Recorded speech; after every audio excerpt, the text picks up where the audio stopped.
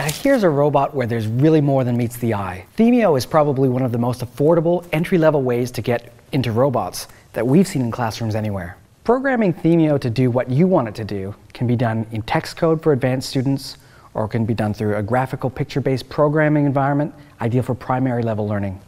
And at a glance, the things you can do with it are practically limitless. To program your Thymio, you first need to download Aceba. Aceba is a set of tools which allows beginners to program robots without getting a big headache. This is why Aceba is well suited for education and guys like me. Aceba is totally open source, so you can jump online and freely download it and start using it straight away. Thymio has several different built-in modes selectable with buttons for basic behaviors, which come as part of the personality straight out of the box. Plus, it has a microphone to hear you, LED lights, a speaker for sound, proximity sensors to detect objects, and 2 motors to move.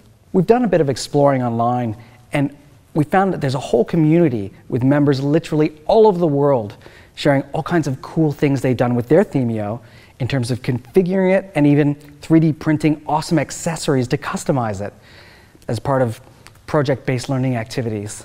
The other thing we noticed which makes this kind of fun even more accessible is that it's compatible with leading brand building blocks. To learn more about Thymio or to find out just how affordable they are, Google Pullman Academic and get in touch with the team there.